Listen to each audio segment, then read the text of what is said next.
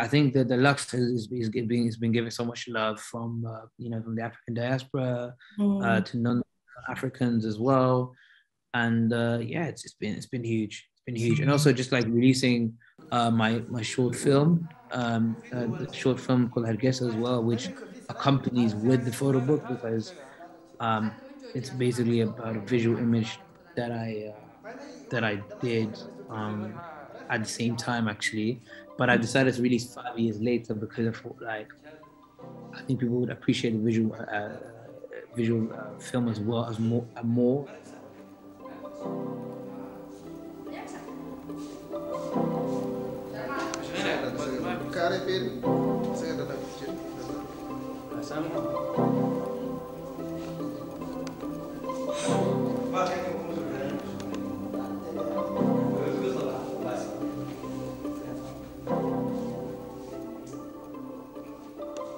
So we use like a VHS M4 Panasonic camera that I just got from eBay, and then me and my mom.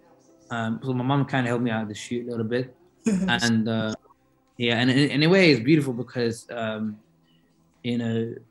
visual sort of kind of like depict a family Mm. using a studio, reliving the lives of like the 1980s Mm. and the 70s, what it was to be like a Somali youth, and obviously using portraiture and fashion a little bit, having a little reference of the way they pose, and I wanted to accompany that with the visual with the photo books, and it's kind of like interlinked together.